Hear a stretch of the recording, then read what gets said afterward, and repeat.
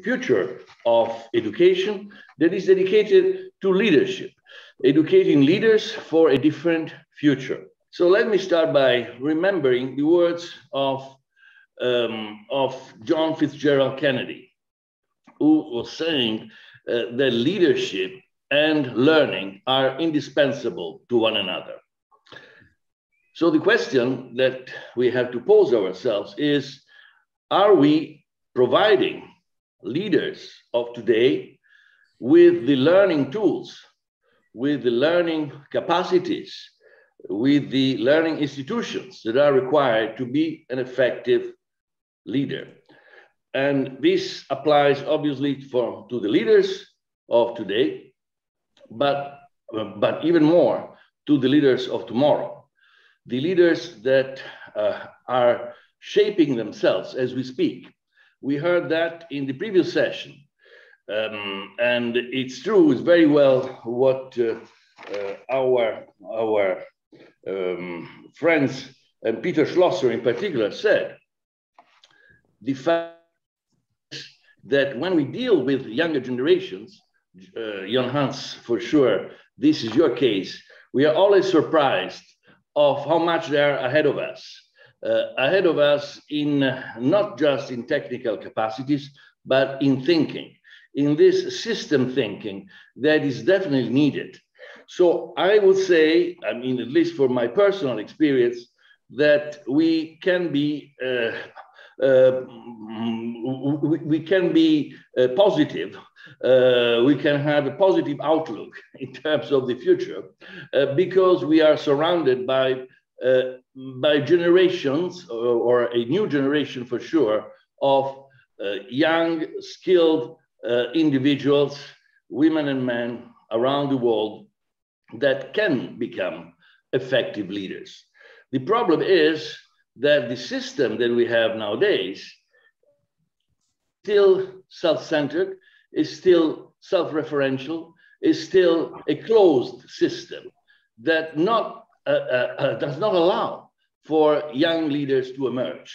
They're trying their best, and they do succeed in many cases, but certainly it is an uphill battle.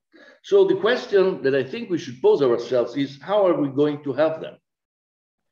How are we going to help them in a society that sometimes does not learn from its own past?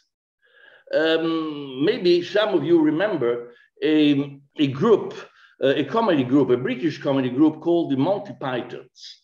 They had this surreal thinking that I loved a lot. A sentence that has been quoted a lot from them, from one of their sketches. What have the Romans ever done for us? What have the Romans ever done for us? And then the answer was, well, they did sanitation, roads, irrigation, education, well, and all the rest. So in the end, it seemed like the Romans did a lot for us, but a lot of contemporary people tend to forget that there is a lot that we learn from history and a lot of mistakes that we also have been committed in history that should not be repeated. So the question is, can we really learn from the past? This is also very important. Or should we, as someone says, ignore, what the Romans did, what the Greek did, what the ancient cultures provided to us, and just focus on technical skills?